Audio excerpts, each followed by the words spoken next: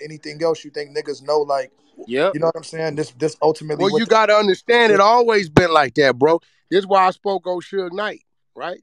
Suge didn't come from that, but the money brought the homies around him, and then once them homies got around him, they brought another more homies around him. And when you looked up, that's what that was, right? He wasn't Bunchy Al. He wasn't at the time who Mob James was at that time. Mob James went bad. He ended up telling he a rat too, Check your Like text. Wack, like right? Wack, like Yeah, what he he said. told on FG now from across Atlantic, documented paperwork, real shit, right? So, but at that time, Mob James was a gangster, right? So it's like he wasn't those dudes, you know what I mean? So the money, they ain't just come around to come around, you know what I'm saying?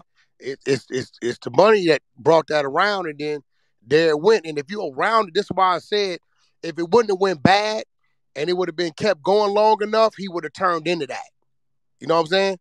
But it went bad quick. You know what I them mean? So but them niggas was still in somewhat, they was